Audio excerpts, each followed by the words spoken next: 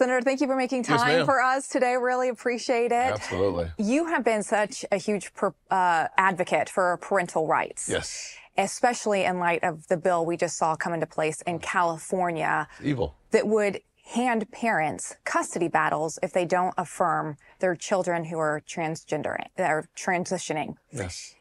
Why do you think that there is a war against parents right now in America? Well, there's a war against the family. The bottom line is simple, that the radical forces in this country understand and appreciate if you can attack the kids, breaking the family with the kids, like they're breaking the back of the entire most important fundamental component of what makes America the strongest nation on earth. It's the family. One of the things God attended, if you read Genesis 1:26, Genesis 2:18, you see the importance of the leaving and cleaving and forming a family. And part of the challenge that we see here is that the most vulnerable component of the family are the kids. If you're going to attack anything, attack it in its infancy. California is attacking our kids. It's evil. I mean, literally taking away parental rights from parents who don't agree with the gender decisions of their kids. It's not wrong only. It's not immoral only. It's evil. That is bad for the country, bad for the soul of this nation. And frankly, it robs the parents of their right to choose and to be responsible for their kids. I can't think of anything that's more anti-biblical than this decision to take away people's kids. Do you think this issue will energize independent voters like what we saw happen in Virginia just a few years ago, leading to Glenn Youngkin's victory? I think the more we as a nation empower parents to protect their kids, the more likely we are to return to a solid foundation to make decisions. One of the reasons why I've been promoting my Empower Parents plan is because it puts parents back in charge of their kids' smartphones, in the classroom, and in the locker rooms. I've said it several times all across the country. If God made you a man, you should play sports against men. This is something that conservatives and liberals, Republicans and Democrats, minorities and the majority population all agree in vast majorities that this is common sense, and we are losing that sense in this nation. So having a conversation about putting parents back in charge is central to strengthening the foundation of this country. Think about the fact that when parents show up at a school board meeting asking their kids to be educated and not indoctrinated, the current DOJ labels those parents domestic terrorists. I do want to switch gears with you. We just saw that the nominee to become our next Joint Chiefs of Staff has warned U.S. military members that China is trying to exploit them for their knowledge, for their skills, to try to fill gaps in the Chinese military. Absolutely. You know, we have seen under this administration, it seems like China has become more emboldened. Yes. If you became president of the United States, how would you handle China differently than what we're seeing right now? Well, it's not the strength of President Xi or China, it's the weakness of President Biden that concerns Americans. We've seen what China has done. They're spying on our kids, they're buying our farmlands, and they're stealing our intellectual property to compete against us. As President of the United States, I would stand toe-to-toe with China and with President Xi and say, not on my watch. We'll stop their malign behavior. We'll investigate their ownership so that they are not able to buy our farmlands. We'll stop them from by spying on our kids by having every app on your phone recognize the origin of those apps. So important that 4 out of the 5 most popular apps come from China. It's access to our kids. And what's happening as a result of the access? We've had the greatest mental health crisis because kids spend so much time on their screens. We have to reduce that in order to create a more stable society.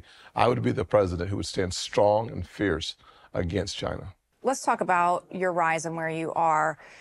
We saw in the last debate some criticism from you. I want to read something that Mike Dennehy, a veteran of multiple GOP presidential campaigns, said. He said, "You have one of the best images, actually, of any candidate, but your first debate performance was a little disappointing to him." He said this, "I absolutely appreciate Scott for being the happy conservative warrior, but I think that's important, but he's stuck. He's running in neutral," he says. How do you respond to that criticism? And will we see anything different from you in a few weeks on the next debate stage? I'll say that every time I do a town hall in Iowa or New Hampshire, my size of the crowd is bigger. And last week we had standing room only. So there's traction under my positive, optimistic, conservative message without any question. I do think that the question is, do we have an appetite for an adult in the room when there's a food fight going on a national stage? To 2 winners in that debate stage, Joe Biden's campaign for re-election, and the media. The national media loves when Republicans fight with each other. The road to socialism runs right through a divided Republican Party. What you'll see on the next debate stage is similar to what you've seen before, which is that my ability to share and articulate a message of a vision for the future is key to us achieving that vision. Understanding the contrast between the candidates will be very helpful. Doing that in the midst of the food fight, we lost the opportunity to have that conversation. I will try to steer us away from a food fight to having a conversation that contrasts where I am on really important issues like life. There are three fundamentally different positions on that stage about the issue of life and protecting life in this nation. There are candidates who will not do that as President of the United States. We need to understand those differences as Republicans. And you didn't have a chance to even have a conversation about the important fundamental issues because of the food fight. Do you think that people are talking enough about abortion right now? Candidates are speaking enough about, we saw how it drew Democrats and independent voters to the polls in 2022. Do you think that it has become a big enough topic? Well, we certainly didn't spend enough time on the debate stage. We certainly should understand that candidates like myself, Mike Pence, who both believe that creating a culture of life as President of the United States, I've said we must have a 15-week limit. Unfortunately, we have other candidates who say, let the states decide. Allowing California to decide to have abortion on demand up until the day of birth is immoral. We can't trust them to take charge of parents and the parental rights. We certainly don't want to have them in charge of allowing abortions up until the day of birth. Yet we have Republican candidates who refused to back down from that position. One of the most challenging things I've seen for GOP candidates has been how to court Trump voters while also not upsetting them. Yes. You are running against the former president for the nomination. So how do you get more Trump supporters on board with you? I think the answer is to make sure that you're running for president.